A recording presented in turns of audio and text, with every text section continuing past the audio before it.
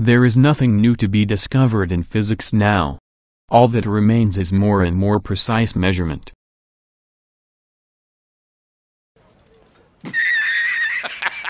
And shortly afterwards, our understanding of physics turned tits up, because of this squad of badasses. In the previous centuries, humans made significant progress in uncovering reality, but it turned out to be like cutting a hydra's head, except a tree grows 10 heads, instead of 2. Today, science has more questions than ever. Is climate change real? Why the Earth is flat? Why do vaccines cause autism? But these are nothing compared to the actual mysteries at the universe scale.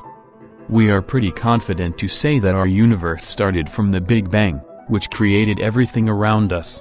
Except it shouldn't have. At the beginning, there was an equal amount of matter and antimatter. Where antimatter is, guess what? Still matter but with opposite charge. And if they interact, the battle of the black water happens.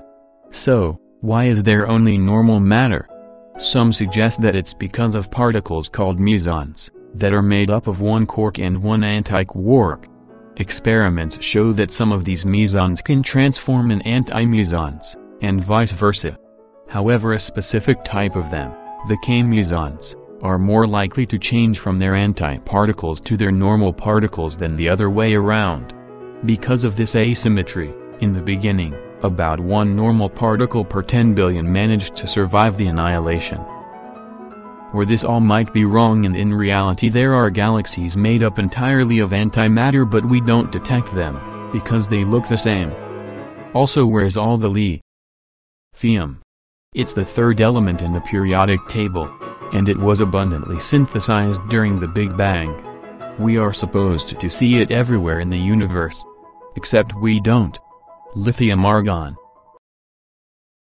Some think it's trapped in the core of the stars, others say that aliens barium. Also, we have no clue what makes up the 95% of the mass of the universe. We call it dark matter and dark energy because dark equals mystery, and it's really mysterious. Right now, galaxies spin really fast. Without it, galaxies would spin a lot slower, also they wouldn't be able to form. This effect is called gravitational lensing. And this is just one galaxy, whose light is being distorted by dark matter around this galaxy. Did I already mention that we have no idea what it is made up of? Maybe it's some kind of exotic particle that we haven't detected, or it's the fifth fundamental force.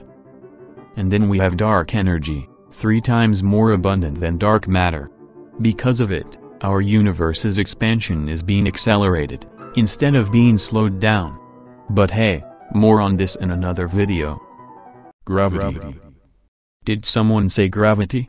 Oh right, we also don't know what gravity actually is.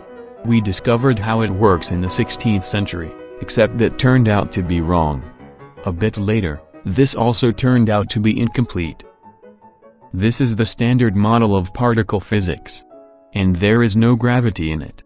Physicists are searching for particles called graviton, the photons of gravity if you like.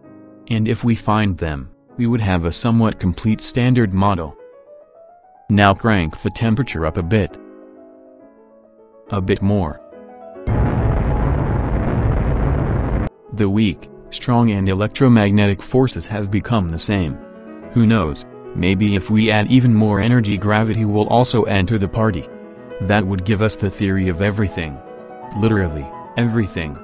With it, you could describe any particle interaction, make general relativity and quantum field theory date, and make Einstein orgasm.